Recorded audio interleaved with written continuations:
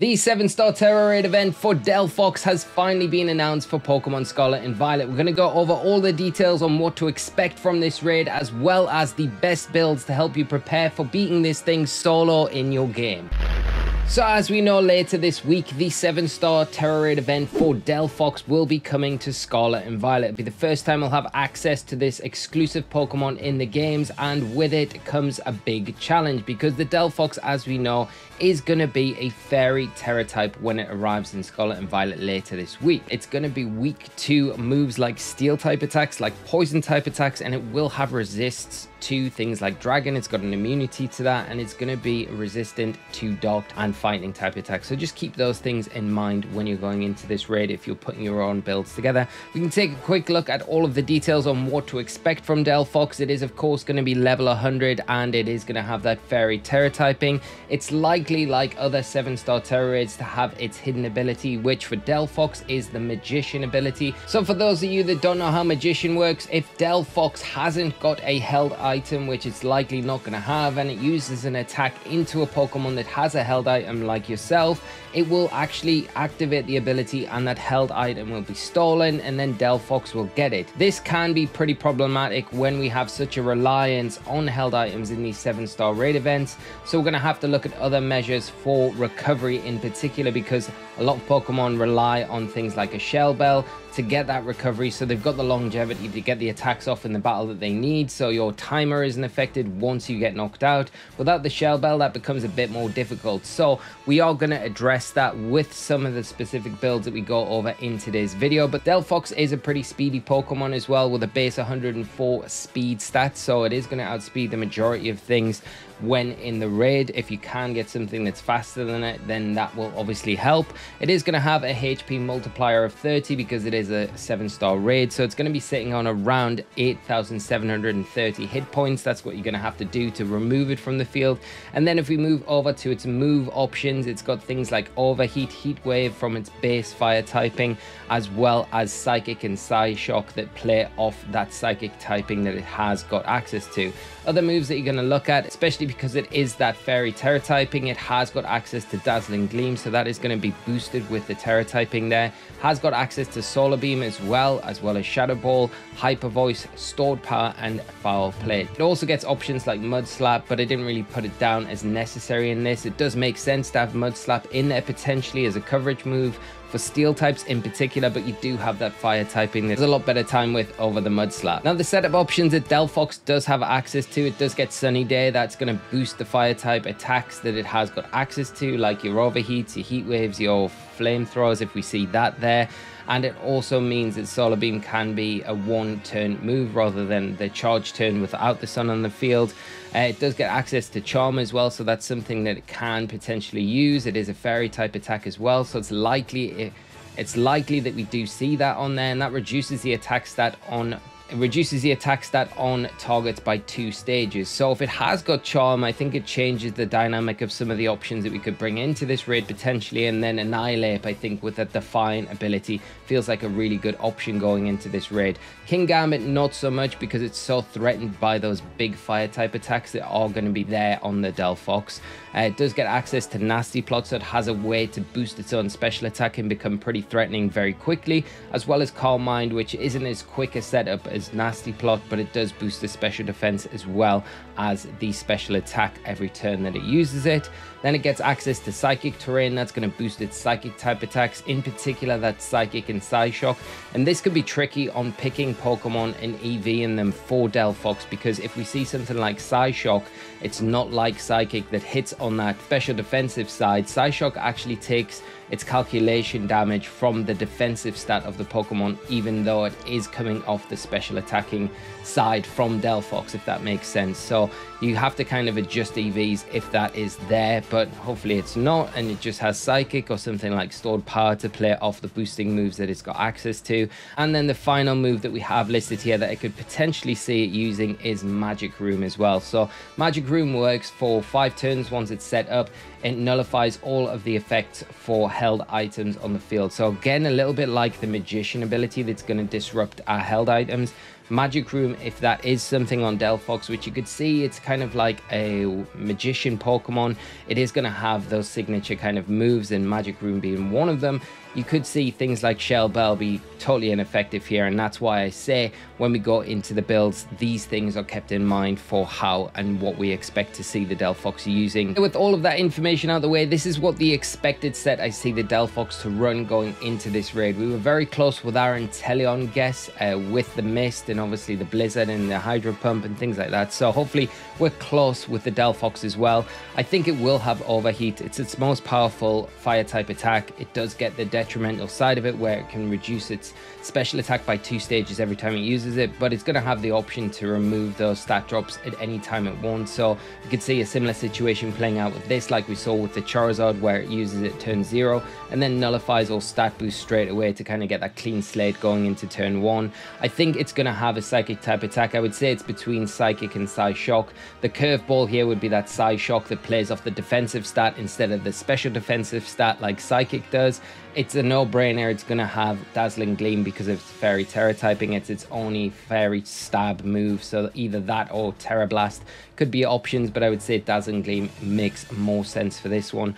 And then it's between, for me at least, Solar Beam and Hex. Now it depends if we see either Sunny Day or Will-O-Wisp as supporting options here. If we see the Sunny Day, it makes more sense to have the Solar Beam because then it's benefiting both the Solar Beam and the Overheat, and the Will-O-Wisp could benefit the Hex where it gets double damage and it is a Ghost type move that gives you Ghost type coverage. I think the Will-O-Wisp doesn't give the Defiant users a boost like Charm does, but Charm definitely feels like something we might see going into this raid. Magic Room is another option that I do see on it, and I 100% think it's going to have Nasty Plot to become pretty threatening very quickly with those +2 setup options there, and it kind of complements the Overheat as well. If it does go for Overheat, gets a drop, it can just Nasty Plot and remove those drops the next turn. So between the two there, they've got really nice synergy. So this is what I expect the DELPHOX to look like when it goes live. We'll have to wait and see though, but this is the information I've kind of gathered from what it can learn in game and taking that into the builds that we'll be showing you. And now jumping into game, we've got 5 builds we're going to feature today. The first one we're going to start off with is Slowking. I feel like Slowking is the better option out of that and Slowbro because Slowking has a slightly higher special defense and DELPHOX is predominantly going to be a special attacking Pokemon, so you want that higher special defense where possible. Slowking fits the bill here. It is water and it is psychic, so it's going to resist the psychic type attacks that are going to come out from the DELPHOX, and it's going to resist the fire type attacks with the water typing. So it's a really nice Pokemon to bring into this raid. I think the only things that you're going to have to worry about if the DELPHOX has coverage for are going to be things like the Solar Beam, and then that any ghost type coverage like Hex or Shadow Ball, they could be a little bit problematic, but otherwise Slowking going to be a really nice option going into this raid. Now we've given it the leftovers, so it's got a little bit of recovery when it needs to, but it's not reliant on it. If that Magician ability procs and it gets stolen, you don't mind that too much. And it also, if Magic Room gets used as well, leftovers is something that we can kind of forget about, but if we've got it, then it is just a bonus for us. So the moveset that we've got for this Slowking is going to be Slack Off, Amnesia, Nasty Plot, and Stored Power. The Slack Off is there for recovery when we need it. We've PP maxed it out as well, just make sure that you do that.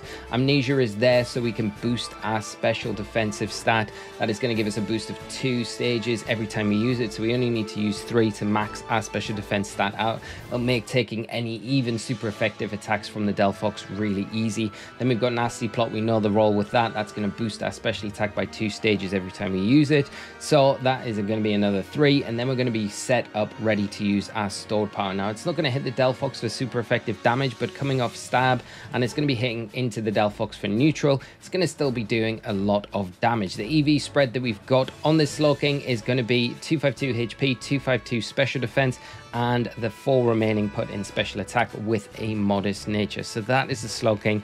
I feel like a really consistent build going into this one, and one that will do good work. We know how good Slowbro is into the previous 7-star raids, and I think depending on a few move selections that the DELPHOX could have, I feel like Slowking is going to be something that you're going to be able to build and have a good amount of confidence going into this raid with, that you're going to be able to deal with it pretty easily. The next build that we've got featured for this raid is going to be Ceruledge, and Ceruledge obviously going to have that fire and ghost typing, but the terra typing on this Ceruledge is going to be steel, because we're going to be taking advantage of that steel type weakness that the fairy type Delphox will have. It's not going to be threatened either when we do terastallize by any of the fire type attacks, because we've got that flash fire ability on it. So that is going to give us that complete immunity and also give us a resist to the psychic type attacks as well as the fairy type attacks when we do terastallize. So all in all, a really solid choice going into this raid. We've given the option of a shell bell item, so we've got that line of recovery, but not super reliant on it either, because we've got so many resistances, especially after we terastallize with the Ceruledge. Now the moveset that we've gone for here is Sword Stance. We've got Clear Smog, Iron Head, and Bitter Blade. The EV spread that we've got is 252 HP, 252 attack with an Adamant Nature, and like I've already mentioned, the ability is Flash Fire here. Now the Bitter Blade gives us a line of recovery into the Delphox. It's not super effective, but it does give us a way to get some recovery throughout the battle when we are playing with it. The Sword Stance is there to boost our attack by 2 stages every time we use it, so we can use it 3 times to boost our attack stat. Clear Smog is a really nice option because it will remove any stat boosts on the Delphox's side of the field. So if it has got that nasty plot, you're going to be able to use Clear Smog even through a shield and remove any of those stat boosts that Delphox has, so it's not as threatening going into the next turns. And then Iron Head is there for when you are terastallized. You've got that Steel Tera typing active, and you can just do super effective damage to this Delphox with a +6 attack and remove it from the field pretty easily. And I think the Ceruledge really is one of the nicer picks going into this raid this week. Next Pokemon is going to be Armarouge, the brethren of Ceruledge, and going to have that Psychic Tera typing on this one. We're going to have the Shell Bell as the held item. The moveset is going to be Psychic Terrain, Acid Spray, Calm Mind, and Expanding Force, with an EV spread of 252 special attack, 252 special defense, and the Flash Fire ability, again giving it complete immunity to any fire type attacks as well, coming out from the Delphox. With the psychic typing as well, it's going to have a resistance to the psychic type attacks coming out from the Delphox, and with the special defensive investment and Calm Mind on top of that, you're not going to worry too much about the fairy type attacks or any other coverage that it's got, like ghost type attacks that could be potentially threatening. Once you've got these acid sprays off, you're going to be in a good position to terastallize pretty quickly. After this point, you want to try and get a couple of Calm Minds up, get the psychic terrain active, and then the expanding force in the psychic terrain with those boosts and the special defense drops on the Delphox after the acid sprays. You're going to be doing some huge damage to it, honestly. And with the Shell Bell item, you have got a line of recovery there. You will get a little bit more punished with the Magician ability and the Magic Room if we do see it there, because you don't have really any line of recovery outside of the Shell Bell. So that's one of the drawbacks with this set, if we do see those options on the Delphox.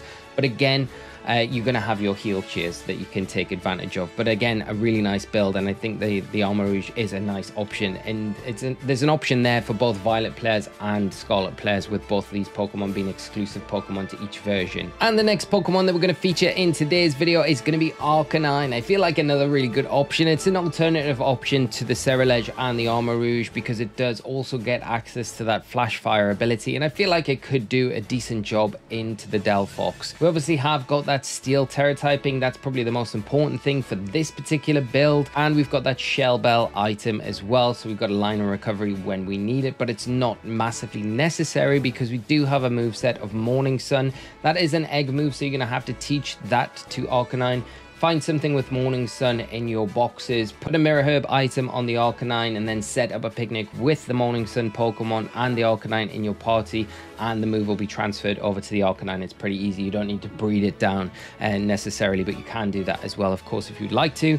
Then we've got Howl. That is going to boost our attack stat every time we use it. We've got Snarl as well. That's going to reduce the special attack stat on the Delphox every time we use it. So if it does have Nasty Plot, then we've got a way to kind of negate that by reducing those boosts down by 1 stage every time we use it. And then the big attacking option on the Arcanine is going to play off that Steel Tera typing that we've got, and it's going to be Iron Head. And like I say, we've got the ability Flash Fire there, so when we do terastallize, we don't have that weakness to fire type attacks, and we have the resistance to Fairy, and we also have the resist to the psychic type attacks as well.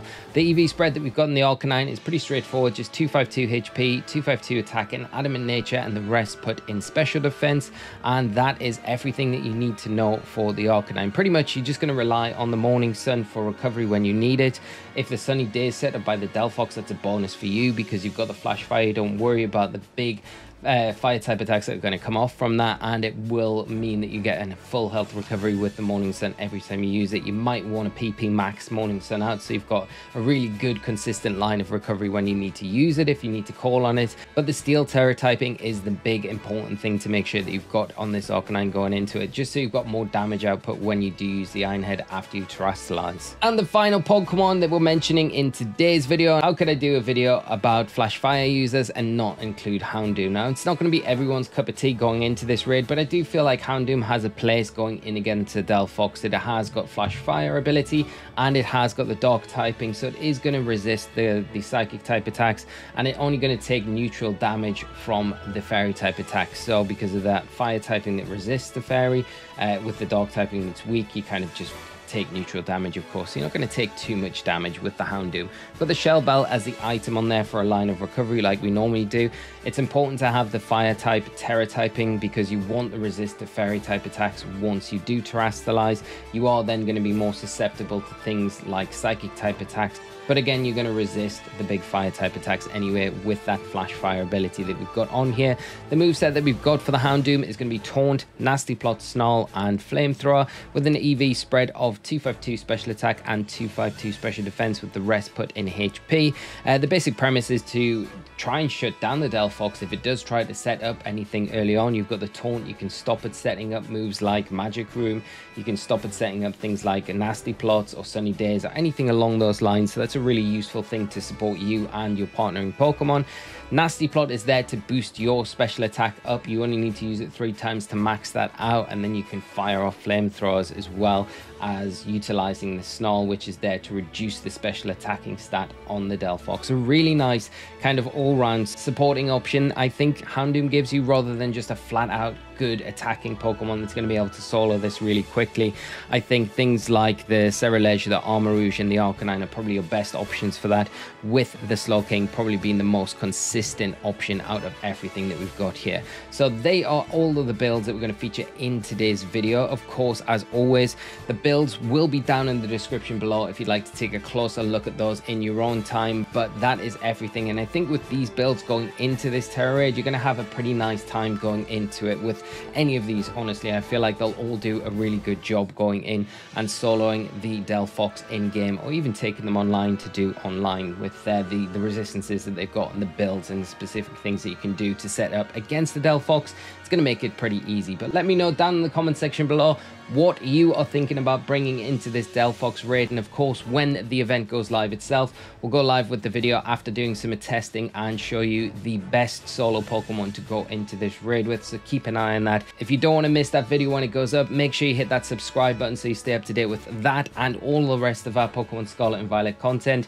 If you found today's video useful, please drop a like. It really does help the channel out and the video, and just share it, get awareness about these builds. And finally, I'll leave it there, and I hope you all have a great rest of your day. Make sure, more importantly than anything else, you take care of yourself, and I will see you all in another video very soon. So until then, friends, take care of yourselves, and bye bye.